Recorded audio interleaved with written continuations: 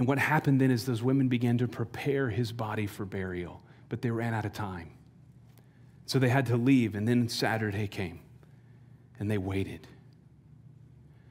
And then Sunday morning, before the sun even rose, just enough light to see, they began to make their way back to finish doing what they had started. They went to that tomb expecting to find the stone in front of it and to continue to prepare the body of Jesus. But what they found in that moment was the stone had been rolled away.